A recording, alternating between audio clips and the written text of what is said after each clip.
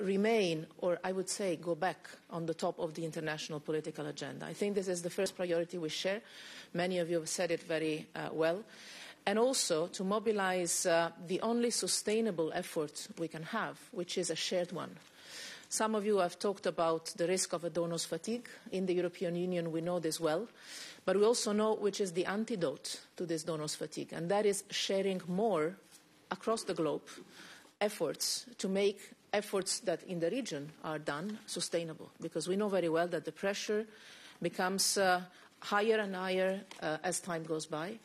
And this means that we don't only need to add resources, but we need to multiply resources as time goes by. So I believe that we have a shared analysis of the situation, of the needs of the things we need to mobilize, with a special focus on the fact that regional responses in a coordinated manner are the first responses that need to be supported and sustained from the global community. And in this respect, I think that we all agree. I heard many saying that the strong support for the Quito process is clear. I believe this will be something that we will manage to show already from the next meeting in Bogota. I also believe that the establishment of a group of friends of the Quito process can be a helpful accompanying instrument to show that we are not creating any parallel track, but we are trying to join efforts in supporting the region in finding solutions for a crisis that is not only a Venezuelan problem, even if the roots are clearly identified as political roots inside Venezuela, but it's a crisis that requires a regional and global answer, and not only on the humanitarian front, as many of you have mentioned. This was not a pledging conference. Still, I believe we need to look at also the positive commitments that have been expressed and announced in these 2 days, even if, again, it was not the main purpose of the conference. It's very much welcomed.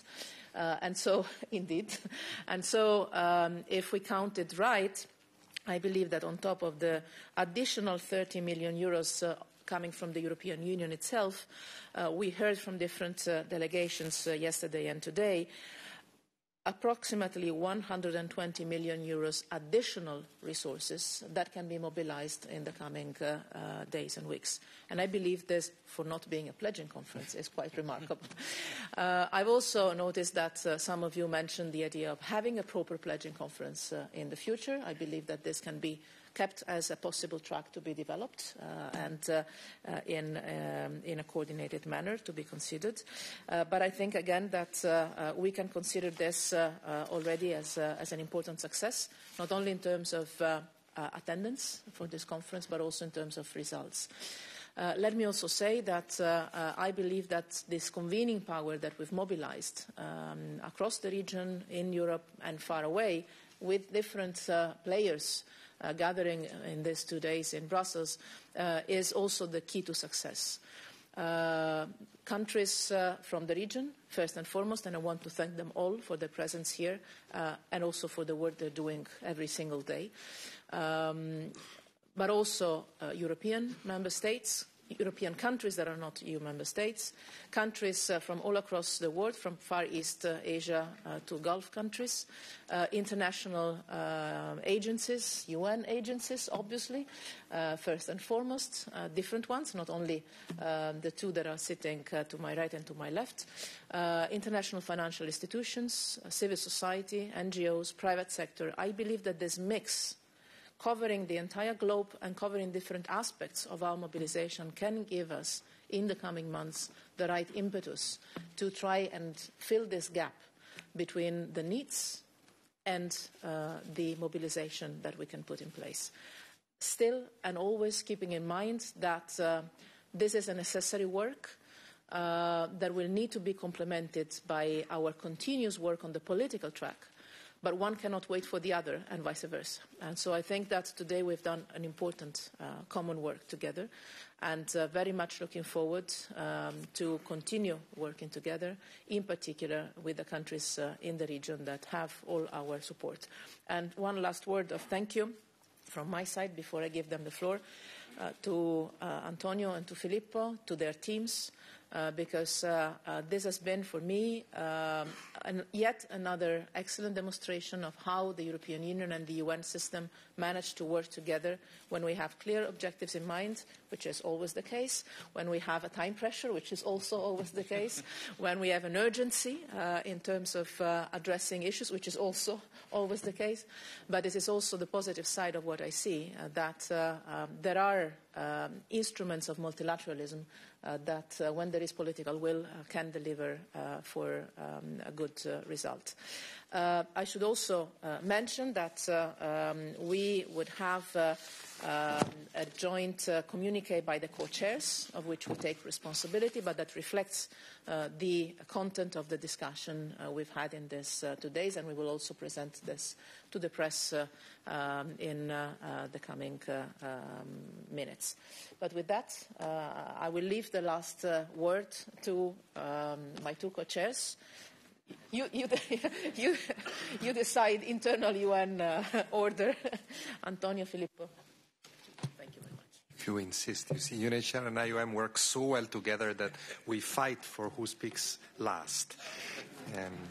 So anyway, thank you, Federica, and thank you all for being here today. I don't have much to add. Federica summed it up very, very well as usual. But I would like to start these brief remarks by thanking you.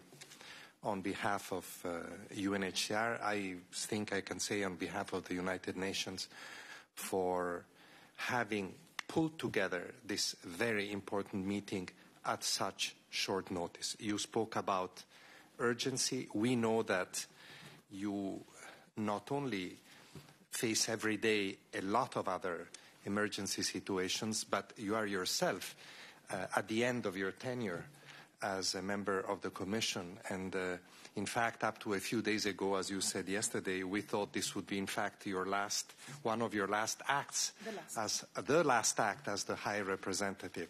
Now, I think this is a testimony to your commitment to international cooperation and to cooperation of all the actors you've mentioned in order to address crisis. So thank you very much for that.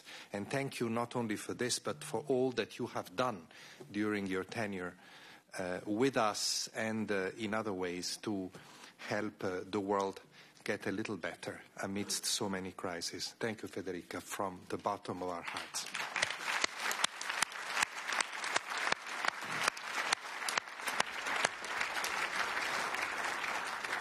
And may I add that it is proud to have a compatriot that occupies such an important place. A few comments. I would like to just underline again what many of you have mentioned, that it is important to look at the root causes. We are concerned by the sustainability of the response, and I think that our friends from host countries, whom I also want to thank, are even more concerned than us about the sustainability of the international support. So it is important that political work is done to resolve the crisis and to recreate conditions for people, for those who want to go back and not stay in the host countries, to return. I think it is also important because a lot has been mentioned about the economic situation of Venezuela that prompts so many people to go away. It's important to remember that it is, yes, an economic crisis, but it is a crisis compounded by other factors, including human rights violations and violence. So the comprehensive causes have to be addressed, and those efforts have to be supported. I would like to join Federica in thanking those countries that have made fresh pledges. I know it's always risky and incorrect to single them out, but I will. Spain, the United States, Italy, Germany, the United Kingdom and Ireland mentioned specifically fresh pledges, in addition to all those that have pledged already in different ways to the response of this situation. The word solidarity has been perhaps the most mentioned in our discussions yesterday and today. I think this is good, and this is a testimony to the extraordinary effort of the host countries, all of them, in the region. I think I would like to echo what the World Bank representative said. Solidarity remains an empty word. However, if we don't substantiate it with material resources. And therefore, I'm happy that we have some process now in train. I would like to remind everybody that at the next meeting of the Quito process, which the Foreign Minister of Colombia has just mentioned in mid-November in Bogota, in parallel, we will utilize this opportunity to issue the humanitarian appeal, the regional migration and refugee appeal for next year. And I'd like to echo what was mentioned by some of you. Let's not forget that the current appeal, I think, with the pledges of today, maybe a little bit better, but it's about 60% funded, hopefully. So we need to do better with the next appeal, and let's hope that the awareness that we have created through this conference will contribute to a better response. Get ready for pledges after mid-November. It is very important, and this is the short-term response. Then the long-term response is in the context that Federica mentioned, the support that all countries need more structurally, more developmentally, and for that I salute very much the initiative to constitute a group of friends of the Quito process that hopefully will work with the host countries, with international institutions, including international financial institutions, to prepare, I hope, a pledging conference or any other event which will be appropriate to really catalyze major resources for the next few years, assuming that this situation is not going to go away anytime soon. And finally, I would like to say two more things. One is to add into the many thanks that we have shared today, our thanks to Eduardo Stein, the joint representative of IOM and ourselves and UNHCR, who has really done fabulous work to highlight the importance of the situation and address some of the difficult problems that host countries are facing, and discuss with them the measures that they are taking to regulate this flow, measures that are always complex. We are always inviting those countries to adopt them in a humanitarian spirit and taking into account burden sharing, a responsibility sharing spirit of the Quito process. Finally, to say that indeed, as some of you have mentioned, in December UNHCR will host, together with others, will convene together with others a global refugee forum.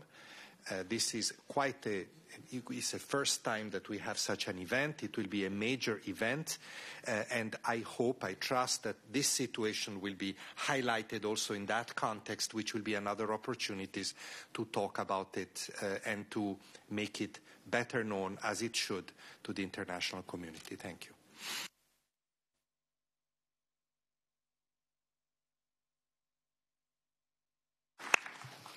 Well, thank you so much. The privilege of being the last one is that I can use the very old cliché. Well, everything has been said, so I don't have too much to add, except 2 points. The first one is to thank Federica joining Filippo.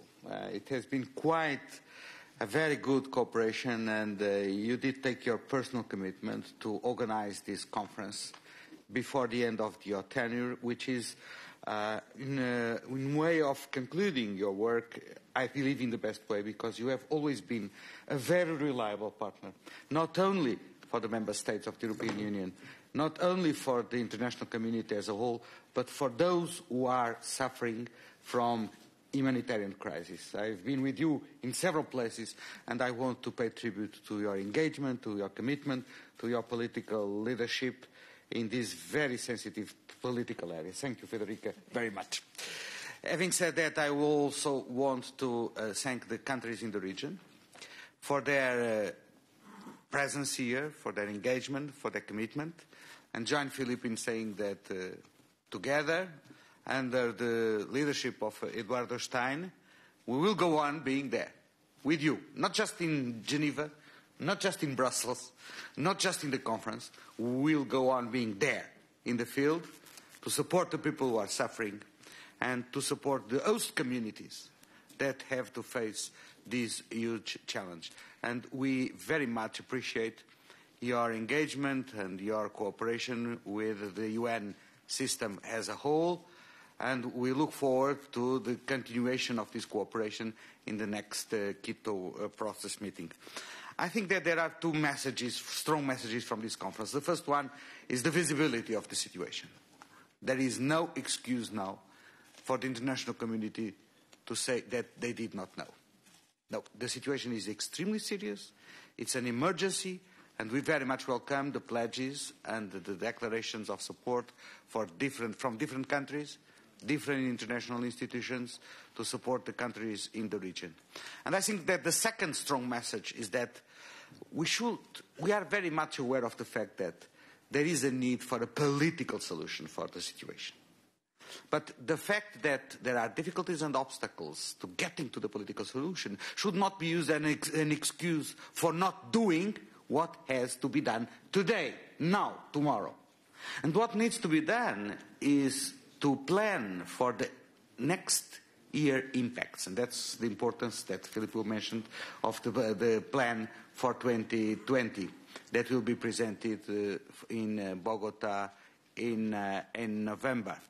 Well, to use a very well sentence, I'm afraid things will become worse before they become better. And we need to prepare for the deteriorating of the situation in the months to come.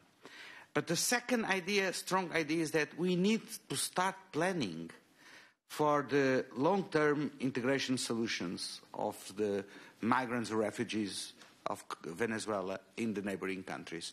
And it is very encouraging to see how the countries in the region are open to that possibility, and they see the positive sides of integrating them and making the Venezuelans contribute to the progress of the host countries and the receiving communities. And also to plan for the day after. There will be one day a political solution, but that political solution will launch a very demanding process for the day after the political solution. And I think that it is our obligation, joint obligation, not to consider that the political solution on its own will be the solution. There are a number of things that need to start being prepared now for the day after. So, to conclude, I will say that I want to thank the teams from UNHCR, from the External Action Service, from my organization, that have set up this conference. And once again, thank you so much for having been here and having shown your commitment and your support. Thank you.